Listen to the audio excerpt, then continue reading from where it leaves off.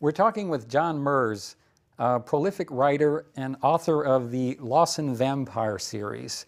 Thank you for coming. Thanks for having me. You've written 4 vampire novels. In fact, you're now preparing for the re-release of the set. Why vampires? Why that genre in particular? Well, vampires have always represented sort of the dangerous, seductive quality that I think a lot of people miss in their daily workaday lives. So vampires for a lot of people represent almost a taboo sense of enjoyment, maybe a vicarious lust for life that they can enjoy in the pages of a novel that they might not be able to do in daily life. So for me, it seemed a natural place to go with writing the books. All right, you know, from the mythology of the vampire dates back, as far as I can tell, to like 6th century BC. And obviously there have been many movies, many books, even songs. But what intrigues us so much about vampires that the legend continues?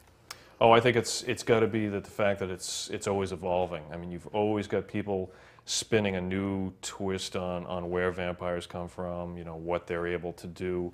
Since vampires are spread across as many cultures as we have on the planet, I mean, from Japan, you've got this thing called a kappa, swamp vampire, that's got a bowl of sake in his head that he sort of traipses around in the marshes with, to, you know, the more traditional Transylvanian vampire. Vampires really sort of represented, I think, historically, you know, this idea of a person with an amazing amount of power. And, you know, the variations that are on the legends themselves are so numerous and interesting that I think a lot of people are just naturally drawn to them because they represent such a wide variety of entertainment. It's clear that we like the experience of being scared, isn't it? Yeah, I think so. Why do you think that is? Oh, well, given today's world, I think it's really important for people to be able to be scared in what they would consider a controlled environment. When you have a book that scares you, you know at the end of the day you can put that book down. The scare goes away. The horror that might be contained in that book is controllable by the reader. Given everything that's going on in the world where we don't have the control over the real life horrors that exist, I think it's almost a security blanket for people to be able to pick up a book, knowing they're going to be scared, but then also knowing that they've got the control, the power to put that book back down and say, enough's enough. That's interesting, but why the desire to be scared? Well, I think it's sort of dates back to maybe a primal instinct that we have that maybe is carried over from when our ancestors used to have to run around and throw spears at animals that were bigger than they were. Fear is something that's always been in us. It's a survival instinct. I think mankind without a sense of fear is not mankind anymore. If you lose that survival instinct, then certainly in centuries since that time, that survival instinct has been dulled significantly. But if you talk to a police officer that's been on the job for years and years, if you talk to a soldier who's been in combat, they'll often talk about, you know, I was coming around the corner and I don't know why, I just stopped, and before I knew it, you know, if I'd taken another step, bomb would have gone off, I would have been shot or something. So it's still there, but it's been dulled so much over the centuries. I think that people need to sort of search that scare out in other forms to sort of reconnect with who they might have been at another time. Now, you personally, you've written some frightening scenes in your books. What is it that scares John Merz? Oh, I always tell the story about the first nightmare I can ever remember having was the Count from Sesame Street, which I guess would naturally tie into the fact that I write about vampires now. But I couldn't have been much older than 2 years old, and I was sick, and I had a terrible fever, and the nightmare of the Count, just for some reason, has always stuck with me. I've made peace with him now, but but at the time, he scared the living bejesus out of me. I think nowadays the thing that scares me the most is the thought of something happening to my children. When you become a father, or as any parent would know, fear takes on a different meaning. You know, when you're younger, you have a sense of invulnerability to a certain extent. You know, you're young, you can go out, you can do all this kind of crazy stuff, and you like to tempt the fates, so to speak. But then you get married, maybe you have a child, and ooh, all of a sudden you've got this precious little thing in your arms and completely defenseless, and all of a sudden this realization comes in of, oh my God, all the crazy stuff that I used to do, you know, this poor thing is going to be looking at it, and then you hear all these other stories, and yeah, that to me is what real fear is nowadays, something happening to either one of my boys. Let me follow up on that. I used to be able to watch a horror movie or read a horror book and not be terribly troubled by it. But then the birth of my daughter, she came along, and all of a sudden it was too real for me. Yeah. So how has the birth of your two children affected the content of your writing?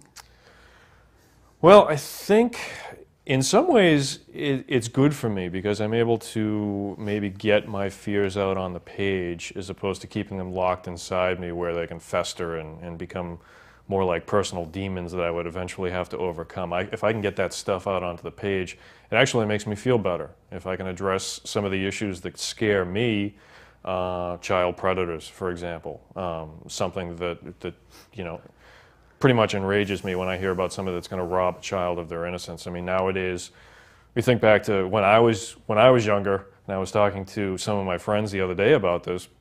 Summertime, Saturday, any day of the week, I'd say goodbye to my parents, 8 o'clock in the morning. They wouldn't see me until 10 o'clock at night. You can't do that nowadays. You know, it's a different time. Innocence is robbed so soon anyway from a child when you have to sit them down and explain to them that there are people in this world that aren't necessarily good, you know, that are looking to possibly hurt them. And so for me, if I can address that in my fiction or some of my other writing, then it's good. It helps me out a great deal, I think. Yeah. Have you ever had a supernatural style experience you can't explain? Plenty, actually. In high school, a group of guys and myself were forever sort of entranced by the supernatural. We used to watch horror movies all the time, and I remember somebody dragged a Ouija board out at one Halloween night, and we were going to sit there and we were going to try to do it, and we were all laughing about it. We didn't take it seriously at all. We had all the lights out, and we had a clock radio for light, so the little LCD unit was giving off light on the Ouija board, and we thought we'd contacted something, and we're sort of all still chuckling about it, and ha ha ha, you know.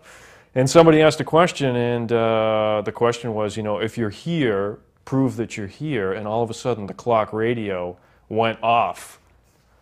The buzzer had actually gone off. Now what was weird about it was it wasn't set to go off, it was turned off, and if it had been set for the alarm was supposed to play the radio. So the fact that it was the buzzer really freaked us out, and you know, 4 grown guys running and falling ass over tea kettle to get out of the front of the house and outside where I had to stand around and recollect our machismo there for a good 5 minutes or so before we could get back into the house. But yeah, some crazy stuff. Yeah, a couple of times I thought I saw some of my deceased relatives when I used to live at the house my ancestors built when we lived in Jamaica Plains. So that was interesting, sort of flashes of movement out of the corner of the eye. But yeah, I think it's nice. I think it's good because it lets you know that what we see in front of us isn't all there is. You know, and I think as disconcerting as that can be, I think it's also comforting.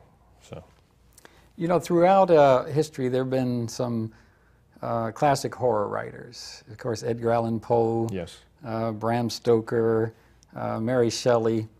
And if you think about it, their works are considered literature today. They'd be on the same rack with some Hemingway and some other stuff. Definitely.